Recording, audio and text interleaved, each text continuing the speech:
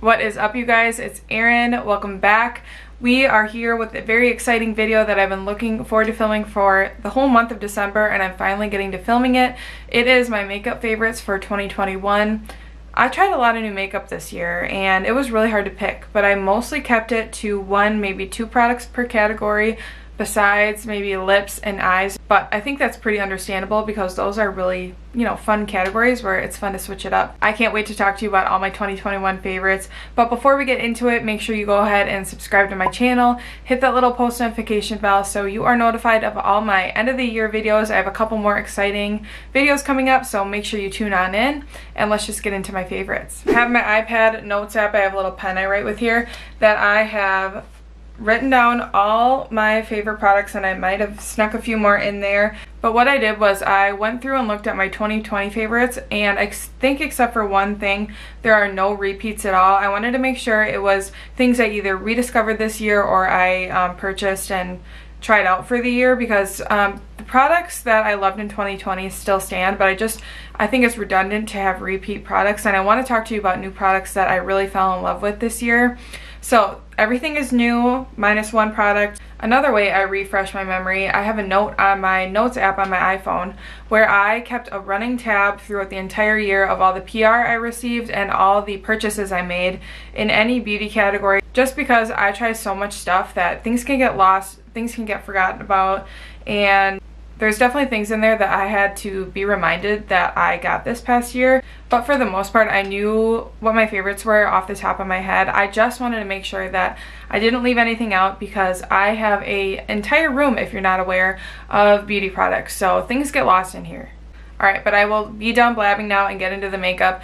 I am just going to go in order of how I apply my makeup, because that's kind of how my thought process works. And I'll try not to be too long on each product because I have a lot of products to get through. Starting with brows. Now this is a more recent two products that I fell in love with, but the Kosas brow products are so good. The Air Brow, which is the little tinted brow gel, and the brow, I always forget the name of this, the Brow Pop is the pencil. These are kind of basic, but really good, and I'm in love with like the clear packaging. I've talked about these before. The Brow Pop is just a basic pencil. It has like I would say a medium-sized tip. It's not too thick, it's not too thin, it's not too creamy, it's not too dry where it's really hard to get on. It has a spoolie on the other end. It's just perfect. It's a perfect brow pencil. And then I really love the Air Brow, which is the gel. This has a really nice size small spoolie that does not get too much product on it that I have to be concerned about wiping off product. It disperses through my brows and coats the hairs without getting goopy, because I have really thin brow hairs and that's something I have to worry about with tinted brow gels, because sometimes they just don't look natural on my brows, but this really does, and it holds my brows in place without being crunchy. But just keep in mind that I do not mind if my brows are not absolutely glued, like laminated in place throughout the day. That's just not something I care about, having really thin brows. So I don't know if you would love this, because it's definitely not going to give you like that glued brow kind of vibe. That's just not going to move. But for a natural fluffy brow, these are both so good. I'm just going to give a caveat here that I might have some honorable mentions that I'm not really going to talk about, but definitely an honorable mention to all the Charlotte Tilbury. I've tried all 4 brow products this year, and those were really good as well. I almost talked about all of them, but this video is too long to talk about 6 brow products, so I'm just going to say that as well. On to primers. I didn't really try any new primers this year. Because I was really more diligent with my SPF, and a lot of times my SPF would be my primer because I would have just applied that before applying makeup. I still love the Charlotte Tilbury Hollywood Flawless Filter. This is still my homegirl as far as like a glowy base is concerned. That gives you some moisture as well, but this is kind of cheating because this was a 2020 favorite as well. This came with me on every trip. I've raved about this in the past, but this is the only repeat. I just have to say it again that I love this product. But the only new primer that I really fell in love with this year was the Bobbi Brown Vitamin Enriched Face Base.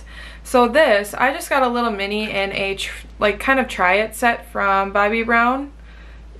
I just want to show you the texture there. I brought this with me on many trips this fall, and I really fell in love with this primer. This tiny little jar has lasted me quite a few trips, and it's only about half gone, but it has like a really thick moisturizing texture, and it really nourishes the skin without being greasy, but it gives some lasting moisture to the skin, but it doesn't make you look too shiny. It just really like sets the skin and preps it for makeup. I was absolutely planning on buying a full size, but I actually just got a full size through Octoly, so it worked out really well. Here's what the full size looks like. It's definitely not a cheap primer, but they do have sets that go on sale.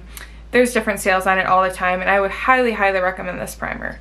Let's talk some concealers. So another category that I have more than one product, but each product serves a different purpose. My favorite overall concealer that I discovered this year was the e.l.f. Hydrating Camo Concealer.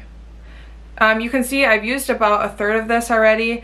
I was definitely late to the game on this concealer. It took me a long time to try it. I have the shade Light Peach. This is just such a good concealer, especially for $6. And it's really hydrating as it says, but it's pretty thick and full coverage as well. A little tiny bit of this goes the longest way. I really like it for under my eyes, but they do have to be hydrated. I think that's just a me issue. My eyes do have to be hydrated anytime I wear a full coverage concealer, but this is just one I found myself reaching for over and over again after I purchased it. You cannot beat the price. It came with me on every trip this year, and for that reason, I love this concealer.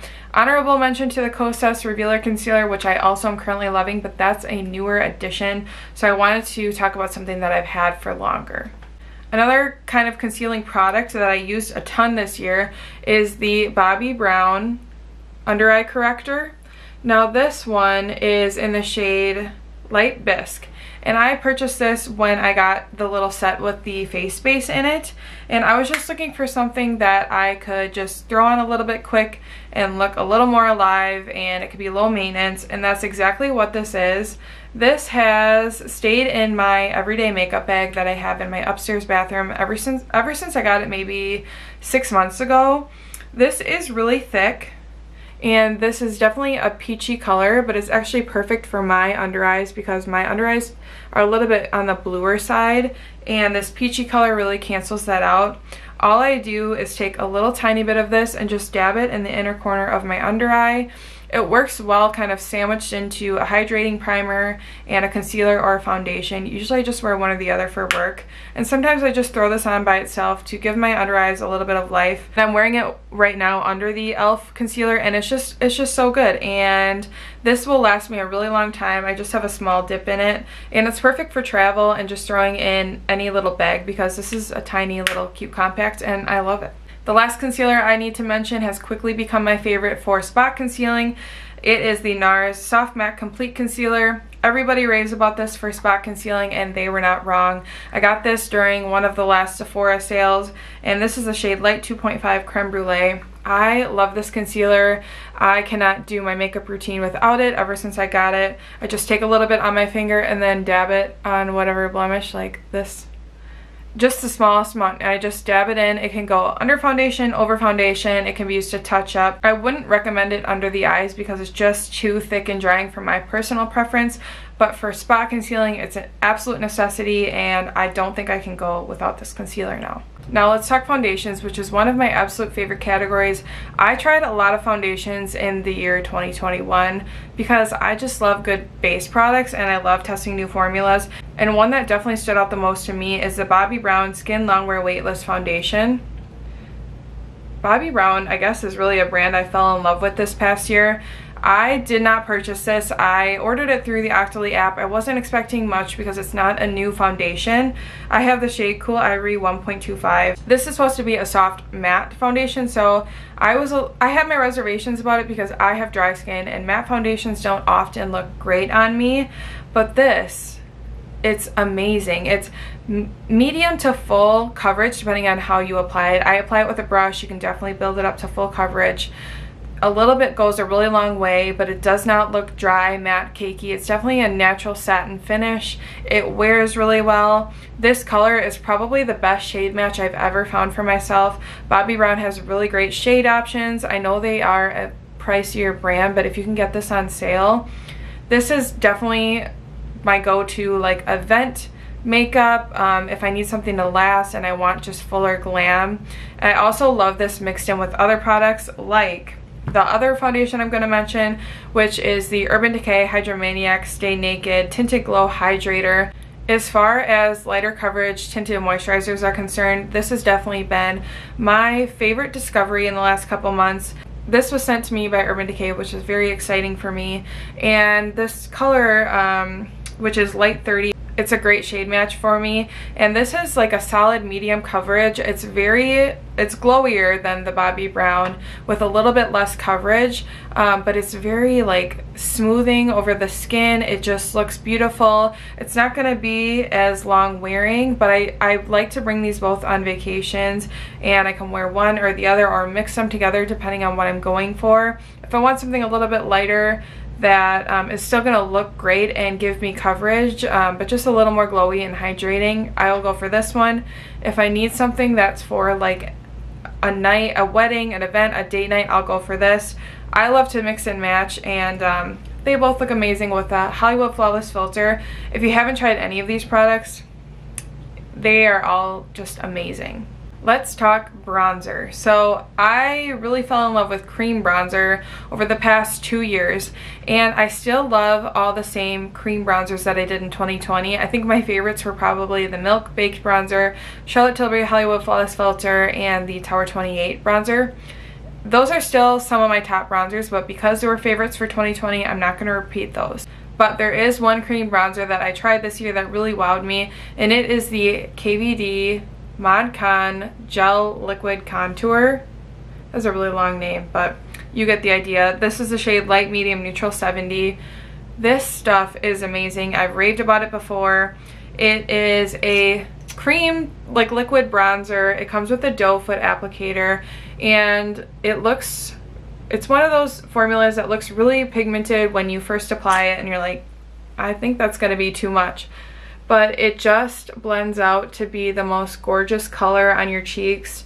This shade is a perfect shade for me. It's not too warm, it's not too cool. I can really contour or bronze with it, and it can be built up depending on how pigmented you want it to look. I like to just dot it on my cheeks and then use my foundation brush to blend it out. It blends out super effortlessly. It's very similar in consistency and blendability to the Charlotte Tilbury Hollywood Flawless Filter. But the nice thing about this one, even though it is a little bit bulkier in packaging, the Charlotte Tilbury has exploded on me on trips, and this obviously will not. So if you like the Charlotte Tilbury Hollywood Flawless Filter, you need to try this from KVD. It is just so good. Haven't put it down since I got it. One blush comes to mind for this year, and it is the MAC Glow Play Blush in So Natural. Here it is. If you're not familiar with the MAC Glow Play blushes, they are kind of a creamy powder blush hybrid where it's kind of silky when you touch it. You can't apply it with a normal powder brush, but it's not a cream either. It's kind of a cushiony feeling when you feel the component there. I did not really think that this would be my type of blush, because I historically like really pink and mauve-y type blushes, but this year I really fell into more of a nude blush, and this shade So Natural was sent to me in friend mail by my friend Madison on Instagram because she got more than one in her order, so that was really nice of her, and she knew I wanted to try out this shade. It's what I'm wearing on my cheeks right now. I like to apply this with a little stipple brush, specifically the e.l.f. airbrush stipple brush. It's just a couple bucks, and I take my brush in there, I just stipple it in and then kind of dab it on my cheeks. This gives that glowy, almost cream blush look, but it's not really a cream. It lasts a lot longer. It really just smooths over pores and looks flawless. It's glowy, but not overly so. This is a blush that I cannot live without, specifically in this shade. I do have two other shades of this blush, but this So Natural shade is my absolute favorite. Do not underestimate a nude blush like I did for so long. Because I'm really fair and cool toned, the brown kind of pulls a pinkier on me anyways, and it just looks so nice with literally any look that I do, and I cannot go anywhere without this blush at this point. Honorable mention to the Phytosurgence Skin Spark blushes in the shades Smolder and Fume. These were definitely my favorite cream blushes of 2021. I discovered Phytosurgence as a brand in 2021, and these blushes I have also not put down. It was really hard to pick a favorite. When I want a little bit more warm nude of a blush, I go for Smolder, and when I want more of a pinky nude, I go for Fume. These are the most beautiful, moussey, blendable, yet pigmented blushes, and they last on the cheeks. They're in a small packaging, which I love, and they are pretty affordable, and I just love everything I've tried from Phytosurgence. Highlight for me was hard because I found myself using a lot of the same highlights that I used in 2020, specifically Becca Moonstone. That's still one of my all-time favorites. I used the Charlotte Tilbury Hollywood Flawless filter for a highlight a lot. And I recently discovered the Phytosurgence Mirrored Moonlight. I had it for a while, but it really didn't click how to use it till recently. And I think if it had clicked sooner, that would be my favorite. But the one I kept reaching for that I did purchase this year is this Nabla highlight. It's a skin glazing highlight in the shade Ozone. It's what I'm wearing right now. This is a beautiful, it can be blinding, but it really is a more glow from within formula. It's really finely milled and just super pretty on the cheeks. I always like how my highlight looks when I wear this. I love this packaging. It kind of reminds me of the clear packaging from Kosas, and you can see I pretty much have a good dip in that, and I really reach for this over and over. It really is the perfect champagne glow. It's not too gold, it's not too icy, it's not metallic at all, it's not duochrome. I'm really over like the really metallic duochrome-y highlights. They're just not for me, and this is just, it's just gorgeous, and it's absolutely what I look for in a highlight. This past year I really didn't use a lot of powder. I didn't really purchase any powders, but I do want to mention the Kosas Cloud Set powder in the shade Breezy. This was sent to me a few months ago, and I really fell in love with it, but it is newer to me, so I didn't want to cheat and say it, but I think that this has slowly become a favorite, and I have a mini of this that travels with me, and I just wanted to mention it because it's very finely milled. It does not take away the glow, it just sets everything down and takes away the shine, and it smooths over your pores so nicely. I highly recommend this powder. Let's move on to the fun part, eyes and lips, eyes and lips. I was thinking about what eyeshadows I wanted to include in this video, and I really didn't purchase, other than like the last month, which I'm not going to include what I bought on Black Friday. I didn't really purchase many eyeshadow palettes over the past year. It was really all about really small palettes and single shadows, so that's what I'm going to talk about. The shadows I really fell in love with are... Alright, let's try that again. The shadows I really fell in love with are the Kaja Bento Trios. I think that's what these are called. They're the Beauty Bento eyeshadow trios.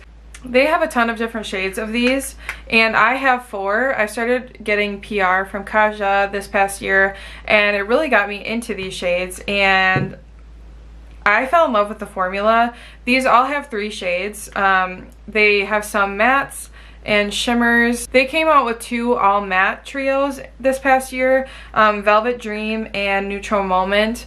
I love both of these. They're such good like little complementary stacks for topper shades and cream shadows. I think that my favorite is probably Velvet Dream. They both have like a neutral kind of setting your lid shade on top. I really love this peachy shade. It is like a peachy brown. I have it in my crease right now. It looks amazing on my skin tone. And then a warm brown. I also love Neutral Moment. It's just more of cool tone browns.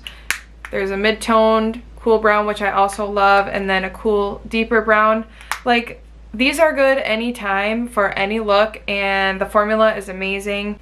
And then you guys already know I fell in love with the shade Smolder Season, which was part of their gift set. I'm hoping they make it permanent. Kaja, make it permanent. It was for their Superstars holiday gift set. The 2, let me just, if you don't know, okay, just look at those. And then there's a matte brown at the bottom. That's amazing. I am wearing the deeper brown on my lid right now, topped with something else that I'm going to talk about. I also have the shade Glowing Guava.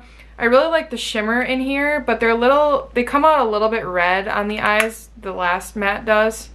I wish this was a little more neutral or purpley, but the formula of this one's really nice too. I had to talk about those because they're so compact, they're perfect for traveling, to throw in your bag, and the formula is just amazing on these, and I really would like more shades. I also fell in love with matte cream shadows. I don't think I had ever used them before this year, but the two formulas that really have impressed me are the About Face Matte Fluid Eye Paint. This is a shade Cloned that I originally fell in love with. It's a warm brown. It comes with a doe foot applicator, and I'll just swatch a little bit there for you. These are matte, but they don't dry down too fast. You really get some work time with them, and this shade is just perfect. It can be a one and done shadow. You can use it as a liner, you can use it on top of powder shadow, underneath powder shadow. I just love these, and I love the formula. I like it a lot because it reminds me of the Rare Beauty liquid eyeshadow that I fell in love with right in the beginning of the year.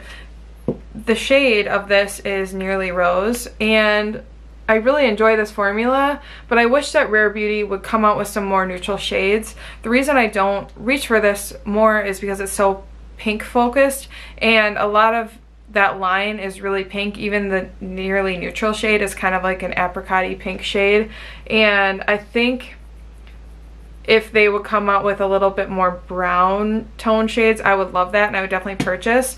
These are super similar in applicator. I just prefer the shade a little bit better on the About Face shadow. I'm not sure where it is right now, but I did get one more shade of the About Face on Black Friday. It's like a deep purpley mauve shade. It's called Vintage Granada, and I really do love these formulas equally. I just love the shade of the About Face better. But these are my two favorite liquid shadows, matte liquid shadows that I discovered.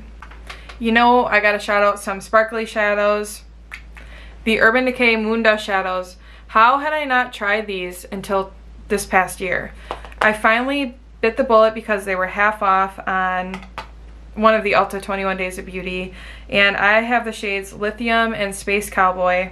Lithium, do not be fooled by this. It looks a little silvery in the camera, and the description online says it's like a silvery shade, but it's really a bronze tone with silver reflect, like a neutral bronze with silver reflect. And I always see this one be the last one to go out of stock, but this one is underrated. And then, you know, everybody loves Space Cowboy. It's like a beautiful topper, pink topper sheen. This one has a little more base pigment. Don't mind my nail. This one has a little more base pigment, Lithium does, than Space Cowboy. But these just wowed me. I'm wearing Space Cowboy on top of the Kaja shadows right now. I would like all of the shades of these because these are absolutely stunning, amazing. They hit the light from every angle. I wore both of these, I think, on my eyes to a wedding I had about 2 weeks ago, and all the girls were like, your eyes are so sparkly, I love your eyeshadow, and this is what was on my eyes. As we transition to lips, I have some products that really go for eyes, lips, anywhere that I just need to mention that I discovered this year. The Makeup Forever Artist Color Pencils. These are absolutely amazing. I have 3 shades: Total Taupe, Versatile Chestnut, and Limitless Brown. I had Endless Cacao, which I loved, but I lost it and I need to repurchase it. But these are really good for anything. You can use them on your eyes, your lips, cheeks, wherever you see fit, but usually I use them for either eyeliner or lip liner. Limitless Brown is a neutral brown that I have on as eyeliner right now, and that's typically what I use it for. These apply really easily. You can blend them out as eyeliner. I love them for that. And then these other two I typically use for lip liners. If you've watched me at all, you know that I literally have not put Versatile Chestnut down at all. It is my go-to lip liner. As you can see, it's a lot shorter than the rest, and I'm scared that they'll get rid of this and I won't know what lip liner to use. I actually need to sharpen mine. But it's like a chestnut brown, and I have really deep lips, so it just brings out like the fullness in my lips whenever I'm wearing a lighter nude, and it just looks amazing. And then I also love Total Taupe when I want something a little bit cooler. And I actually found that I like this one better than Endless Cacao because it's a little more brown and a little less gray. But this is what I use this one more on like pale pink shades, and I use this one more for like brown, more like warm neutrals. And these have been my go-tos. I really have barely used any other lip liners this year, and I think I would really like to get more shades. I think I have Anywhere Caffeine on my list, and Wherever Walnut is a really good brown. I would just like all the browns, blacks. Oh, I have black too. I just didn't use that one as much. I have the black shade too. I forgot to grab that. But I like that one for eyeliner as well. But these are the three that really stood out to me. Oh, all of these three shades I would recommend. I also forgot to mention that these apply better as lip liners than anything else. Even if you apply these over a glossy lip, they still go on super smooth and easily, and they are just so good. I'm really proud of myself for how I narrowed down my lipsticks and lip glosses. I only have 4 products, 3 formulas. Pretty good, right? The only lipstick I need to talk about, traditional lipstick, is Urban Decay What's Your Sign. They reformulated their Vice lipsticks in new packaging and new formulas. They sent this to me, and it has become my favorite nude shade right now. I have this on right now with Versatile Chestnut, and it's the perfect pinky brown nude. There it is right there. There's Versatile Chestnut. They just go together so well. It's so flattering on me. It's not too gray. It's not too brown. It has the perfect hint of pink that is flattering on my skin tone. This has came with me everywhere I go, every event, every vacation. This has been with me since I discovered it, and quite a bit of this is gone for a lipstick. I'm absolutely obsessed with it. Honorable mention to the YSL Rouge Volupte Shine lipsticks. I tried out this shade, which is the shade Burnt Zellage 122, because I got it through Octoly. I would never have bought this for $38, okay? But then I tried it when it was gifted to me, and I fell in love with this shade. It's like a burnty terracotta shade, and the formula is just, you just throw a lip liner on and throw this over it. It's shiny and balmy, but it gives you pigment like a lipstick, and you don't need to apply anything underneath it. It smooths out your lip line, but it's thin, and you can just like keep applying and it doesn't get goopy. And then I picked up another shade during the Sephora sale. This one was in a kit, but this is 44. It's nude something, but this is more of a nude pink. This isn't one, I don't know if it's my favorite. It's a little bit pinky for me. It's more of like a baby pink. I wish it was a little more nude, but I do like this shade. I think this one is still my favorite. But this formula is to die for. The packaging is obviously amazing and heavy because it's YSL.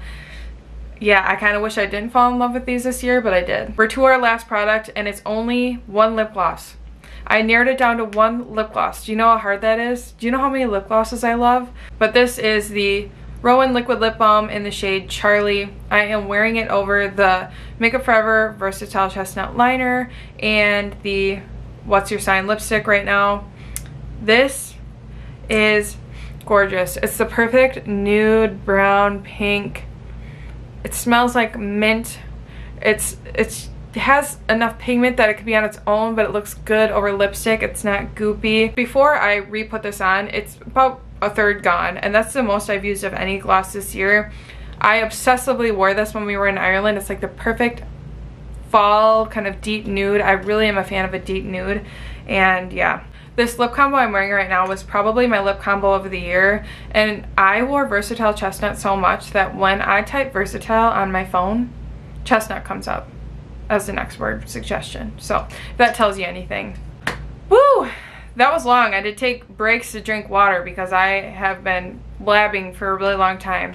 I hope you enjoyed me talking about all my favorites of the year.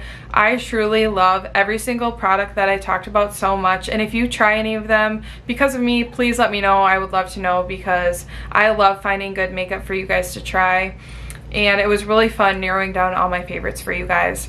Keep an eye out for my next video, which will be a favorites, hair, body, skincare, all the other beauty categories. I'm going to try to fit them all in one, so keep an eye out for that. As always, make sure you subscribe before you leave, like this video, and we will see you in the next one. Bye.